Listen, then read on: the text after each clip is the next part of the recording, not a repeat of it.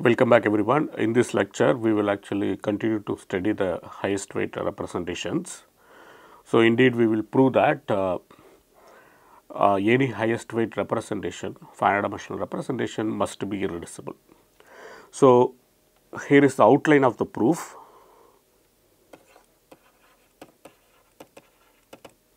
So, let us start with V being finite dimensional highest weight representation.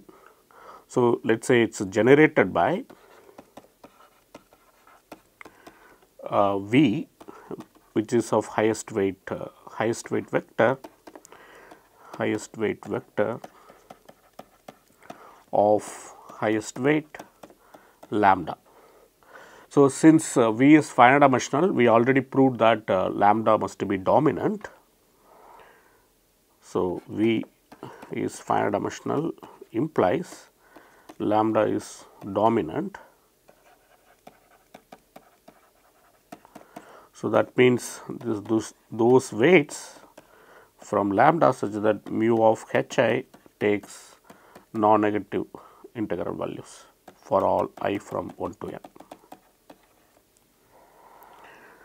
So, now if we take this finite dimensional highest weight representation, then we consider Casimir operator, and then we actually prove that the Casimir operator is going to act as scalar on this finite dimensional highest weight representation. So, this is what expected if we want to prove V is irreducible, because Casimir operator we already shown that it is a G module map from V to V. Since V is being irreducible, if we are expecting to be irreducible, then we know that Casimir operator must act as scalar. So, let us say the Casimir operator actually acts as some C lambda. Okay. The first thing to prove this C lambda is independent of the highest weight representation that is chosen. It depends only on the highest weight lambda. So, that is the first observation we make. So, first observation.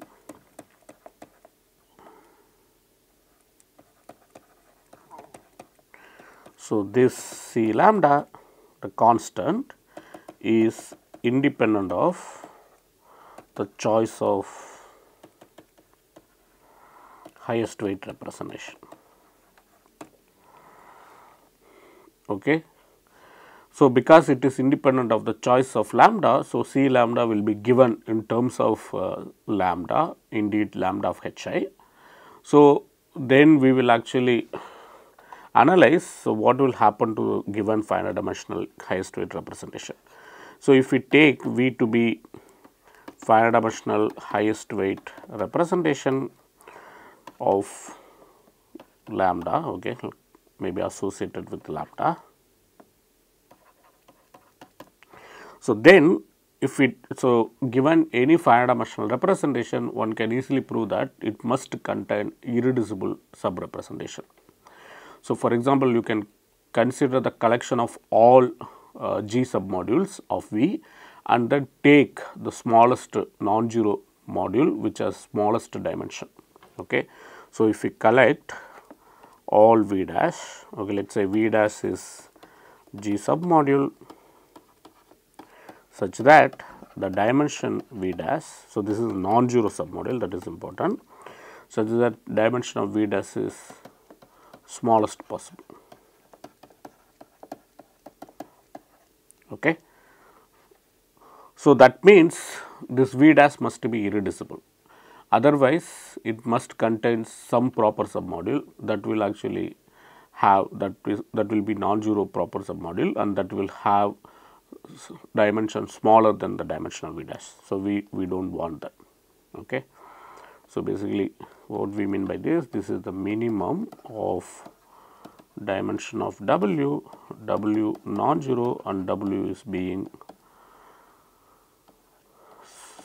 subrepresentation.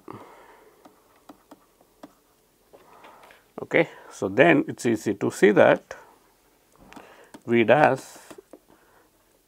is an irreducible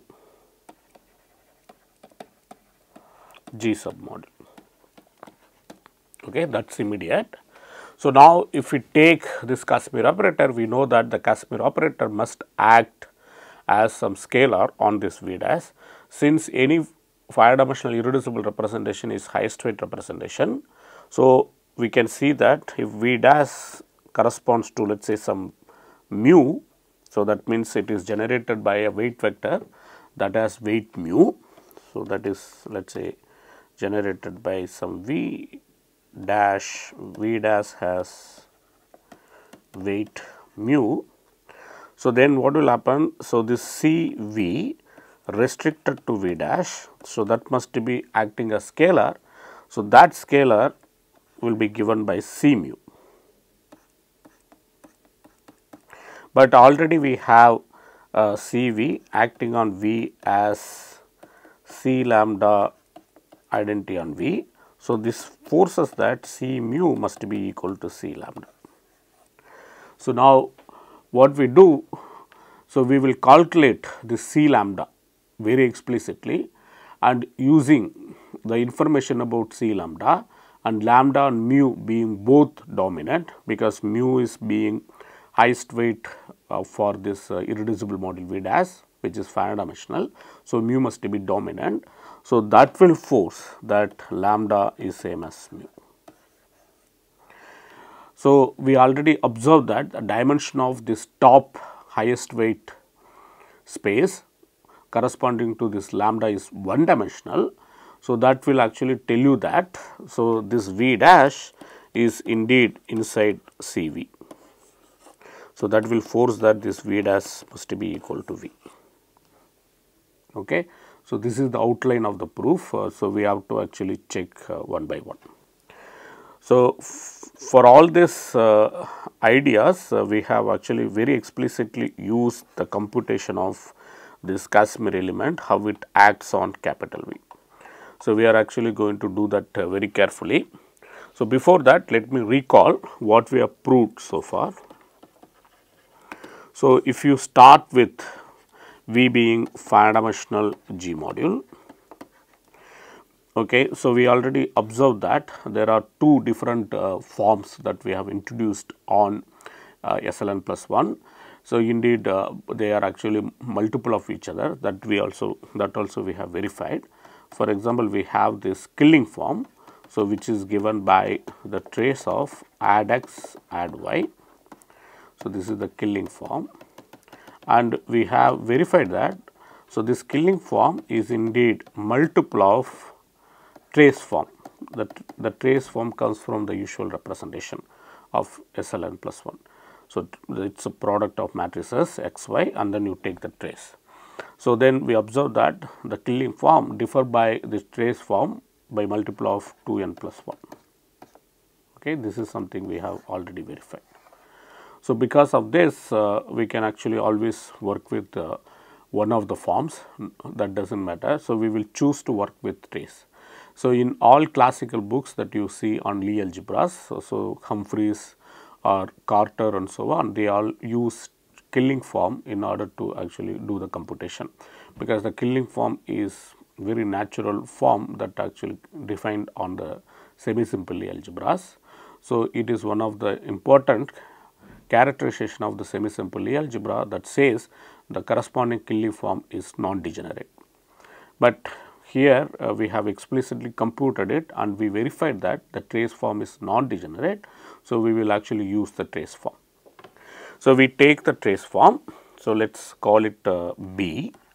So, B of x y is nothing but the trace of x y, trace of the product. So, this is what we call as trace form on SLN plus 1 C. So, we already know that this is indeed non-degenerate form, non-degenerate, symmetric, G invariant bilinear form. So, in particularly we can actually define Casimir element with respect to this form. So, we start with the basis. So, let x1 etc. xm be a basis of G.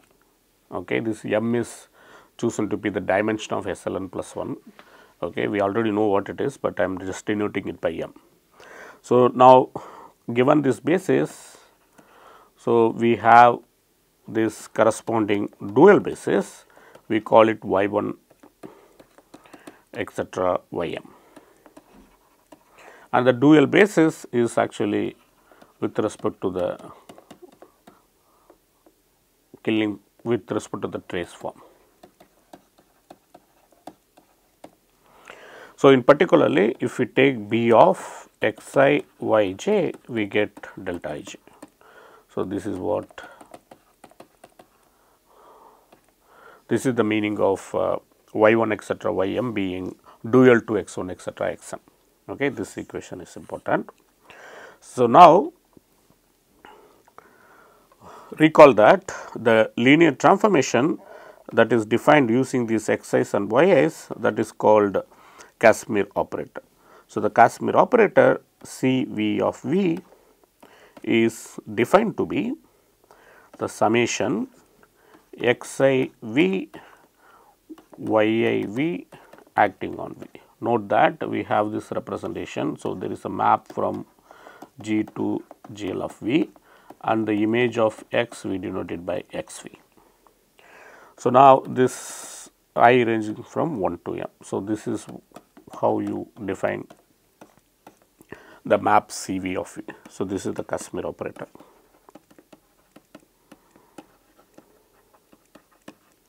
And we already verified this operator actually commutes with the action of G. So, this is something we already proved. Cv is indeed G module map.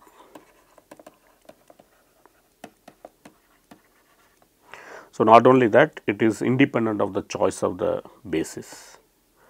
So, it is independent of the choice of x1 etc. xm. Okay, this is something we already verified. So, now we will use this actually to compute. So, how the Casimir element act on given highest weight representation. So, note that so we have to actually choose some nice basis of our Lie algebra. So, we will actually choose the basis that comes from the root spaces. So, we take, so here is the theorem. So, suppose V is a finite dimensional highest weight representation, okay, let us say generated by V of weight lambda. So, this is the weight vector which has the weight lambda. So, then one can claim that this Casimir operator acts on entire V as scalar. We call that scalar C lambda. Okay. So, this scalar is independent of the representation.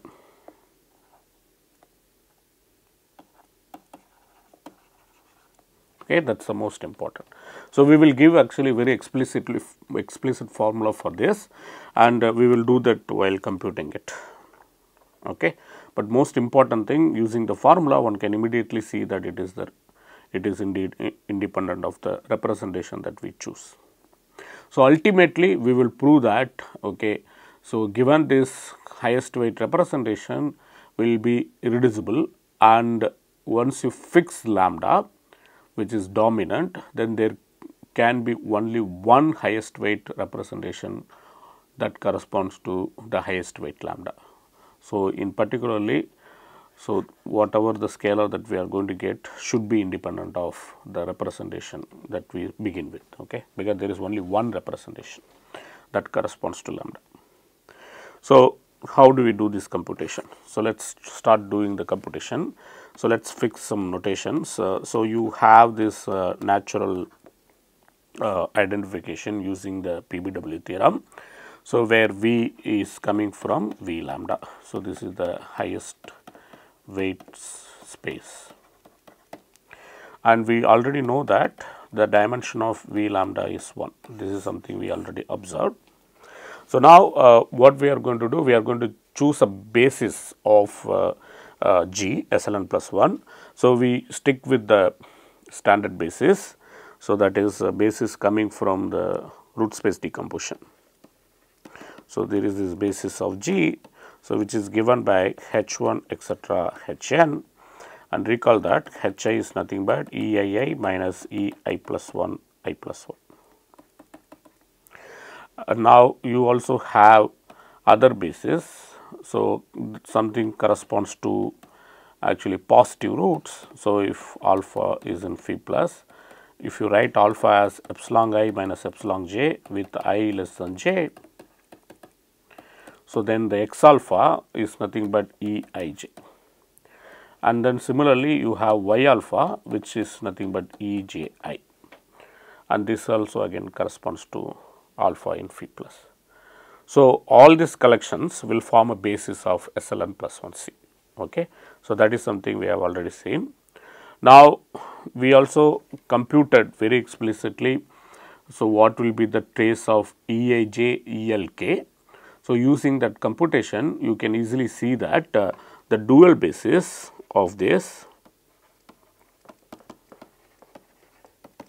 so we just call it H1 star etc. Hn star, okay, that is the dual of this Hi, and then it is easy to see that if you take x alpha, the dual of x alpha will be y alpha, and similarly for y alpha the dual will be x alpha. So, that is easy to verify because the trace of Eij, Eji is 1, and if you take trace of Eij with any other Elk, so that is going to be as far as this Lk is different from Aj, it is going to be 0. So, using that one can verify that x alpha is dual to y alpha. So, it is a simple computation, I will leave it to you. But the most important thing, so we have chosen this H1 star etc. Hn star as dual of this H1 etc. Hn with respect to the trace form. Okay, this is with respect to the trace form B.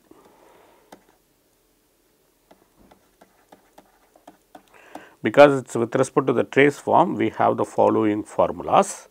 Okay, so this will just let me write it down.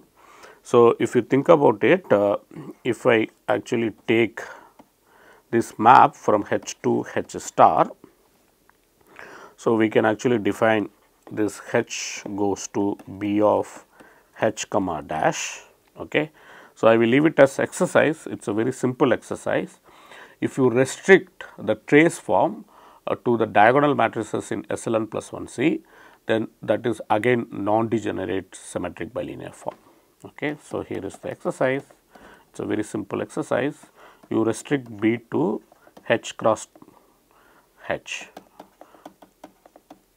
Okay. So, then it defines actually symmetric bilinear form, and that is non-degenerate form, non-degenerate symmetric bilinear form. In particularly, you are able to identify H with H star using this following map.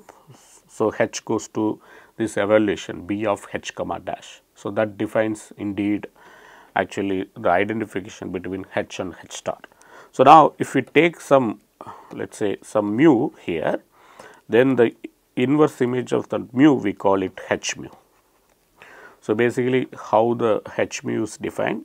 So, H mu defined by B of H mu and applied on any H should be exactly equal to mu of H, because so H mu is just the inverse of mu with respect to this map, okay, this evaluation map.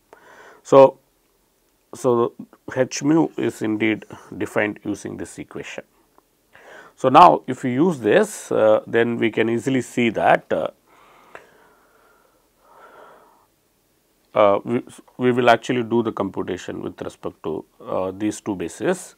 Okay. So, now let us go back to that Casimir operator. So, let us write down what it is. So, then CV of V is going to be, so recall it is summation xi yi acting on V. So, now for for those things we have this different basis elements. So, in particularly we have summation, this is corresponding to the carton hi star, I range from 1 to n, plus summation x alpha y alpha, alpha coming from phi plus. Okay. So, this is acting on V and this is acting on V. So, this is what we get it from the Casimir operator. But note that when alpha equal to epsilon I minus epsilon j, and again I comes from j comes from 1 to n plus 1 such that I less than j. So, then x alpha is nothing but E I j, and then y alpha is nothing but E j I, and if you take the bracket x alpha y alpha, then that is nothing but E I minus E j j. Okay. So, because of that, so we can call this element H alpha, because this corresponds to epsilon I minus epsilon j. So, now using this you can easily see that whenever you switch x alpha y alpha, you get y alpha x alpha plus the bracket x alpha y alpha. So, which is H alpha. So, y alpha x alpha plus H alpha. So, this is what you get whenever you switch. So, when you compute the CV on this highest weight vector, so this is the highest weight vector. So, what we know about this V? So, recall by definition of highest weight vector of weight lambda. So, HV act as lambda of H for all H in H, and XV is 0 for all X from n plus. So, this is the definition of highest weight vector. So, using this, if we compute CV of V, you can see that. So, this first equation actually translates to summation lambda of HI lambda of HI star times V. And then the second equation, so we can actually switch this to y alpha x alpha plus H alpha, but x alpha comes from n plus. So, because this is actually coming from n plus, so this is going to kill V. So, only H alpha, if at all, it is going to contribute. So, that means, so this is going to give you summation lambda of H alpha, alpha from phi plus times V.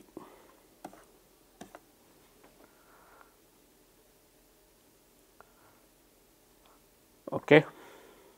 And oh sorry, we also have another sum, that another sum actually just vanishes. So, we have this third sum x alpha y alpha times V, sorry, y alpha x alpha times V, where alpha coming from again phi plus.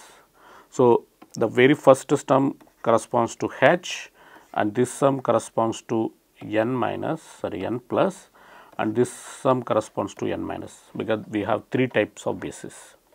So, this is the first type, this is the second type, and this is the third type. So, we have to run over all these 3 types.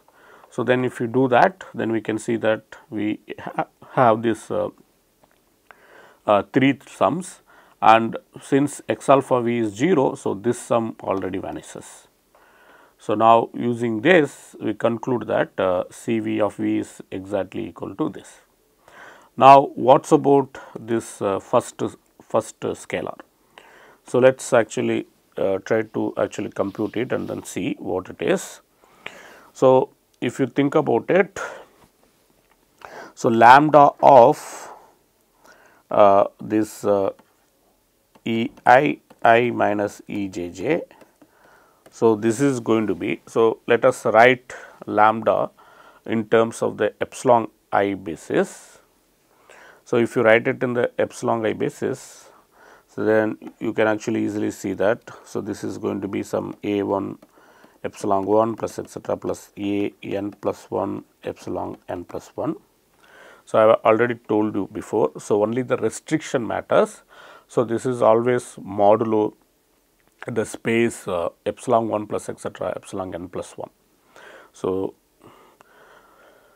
we can choose these AIs so that we can write it in the epsilon I basis. So, now if you think about it, this lambda being actually functional, on H star. So, lambda of E I minus E j j is going to be exactly, so A I minus A j.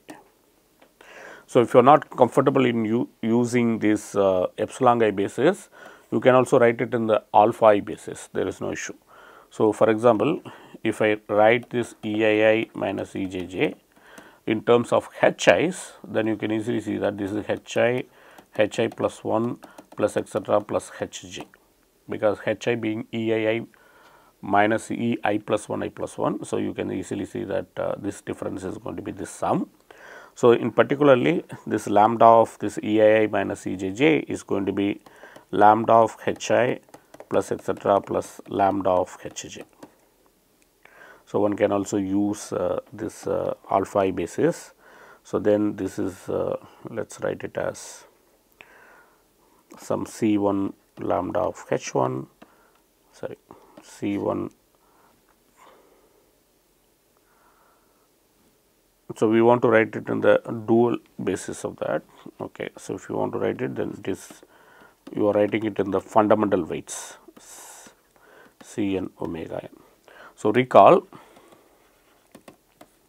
omega I is the dual of H i's, the dual of H i's.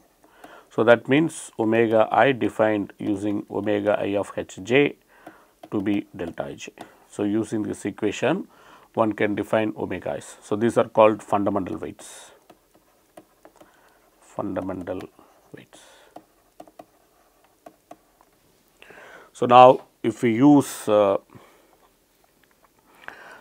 these fundamental weights, you can actually see that this lambda of E A I minus E j j is given by the sum of these numbers, which is exactly C 1 C I plus etcetera plus C j. Okay. So, note that these are all non-negative numbers. So, this sum will be non-negative integer. So, now let us look at this first sum very carefully. So, if we take this identification H with H star, then B of H mu applied on H is actually mu of H. So, using that one can actually rewrite this term. Okay. So, recall lambda of H is nothing but B of H lambda H. Okay. That is how the dual H lambda is defined. So, now using this you can see that lambda of H I is nothing but B of H lambda H I, and lambda of H I star is nothing but B of H lambda H I star. Okay. So, this is all just by definition. So, in particularly the first sum that we are interested in. So, let us call this as first sum. So, this is the first sum. So, then that is going to be equal to summation B of H lambda H I, B of H lambda H I star, okay, where I range from 1 to n. So, now note that if you write lambda H lambda in terms of the basis H i's, then write it as some, let us say R 1 H 1 plus etcetera plus R n H n, and then H lambda again can be written as sum of elements using this H I star. So, call it S 1 H 1 star plus etcetera plus S n H n star. So, then it is clear that, so this number B of H lambda H I is going to be exactly S I, and this number is going to be exactly R I, because B of H I H j star is given by delta I j. Okay. So, because they are dual to each other, so you get this equation. So, this is summation S I R I range from 1 to n. But if you think about it, B of H lambda comma H lambda is exactly equal to summation Si Ri, because this Hi star, they are dual to each other. So, this is exactly B of H lambda H lambda. But what is B of H lambda H lambda? So, that is going to be exactly the trace of H lambda H lambda. So, that is the trace of H lambda square.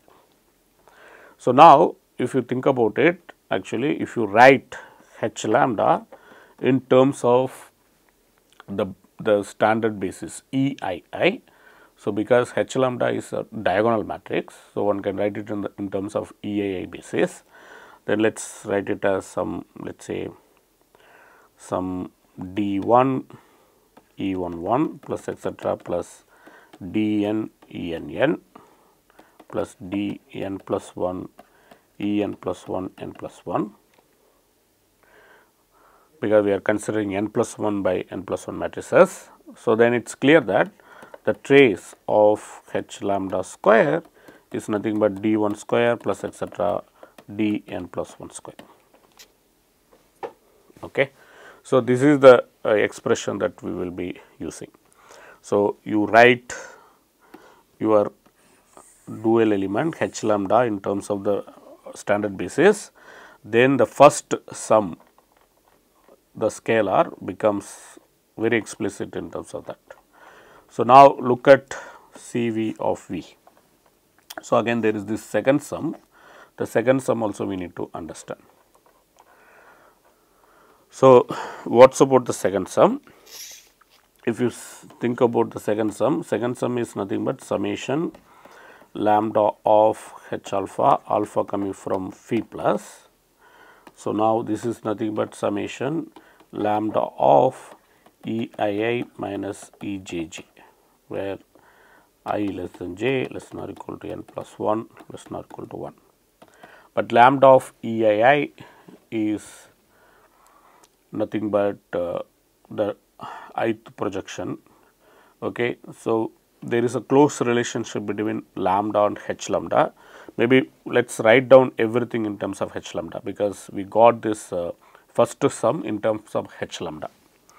So, if you think about it, so what is your this lambda of EI minus EJJ? So, this lambda EII minus EJJ is nothing but B of H lambda comma EII minus EJJ. So, this is nothing but B of, so this is in terms of the trace form, trace of H lambda times EII minus EJJ. So, since EII minus EJJ, it is a diagonal matrices which has 1 on the ith place and minus 1 on the jth place. So, if you H lambda being a diagonal matrix, so this is going to be exactly giving us the ith entry minus the jth entry, that is di minus dj. So, this is exactly summation di minus dj, where I less than j less than or equal to n plus 1. So, we have very explicitly how this CV of V acts. So, CV of V acts as some C lambda V. Okay. So, where this C lambda given by, so this is small c. So, first you take the trace of H lambda square. Okay. So, this is what we are taking. So, that is summation d I square, I range from 1 to n plus 1. Then you take the second sum, I less than j, so that d I minus dj. So, this is what C lambda very explicitly. Okay. So, this is as explicit as possible in terms of lambda, because H lambda is determined by lambda.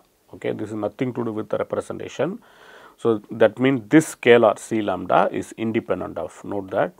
So, this is independent of the representation. okay, but we still haven't told why that CV acts as scalar. So, we already know that V being a highest weight representation, V can be spanned by the following vectors: y beta 1 power r1 etc., y beta n power rn. So, where you just order the positive roots as beta 1 etc., beta n. So, this is the order set of positive roots. So, then if you take the various powers of these vectors applied on this highest weight vector, then you get the spanning set of capital V. So, now if you take any W from capital V, that W is going to be sum of these y beta 1 power x r1 etc., y beta n power rn times V. Now, if you apply CV of W, then you can easily see that CV of W will pass through the sum as well as this product, because CV is indeed G module map. So, it commutes with the action of G. So, this is going to be exactly sum of this y beta 1 power etc., y beta n power rn, and then it goes all the way and then act it on V. Okay, but we already know that how it acts on V. So, that acts as C lambda W. So, this proves that for any W in W, CV of W is given by C lambda times W. Okay, it is as explicit as possible, okay, and given in terms of lambda. So, we will actually use this information in order to actually conclude that our given highest weight representation irreducible. So, we will do that in the next class. I will stop here. Thank you.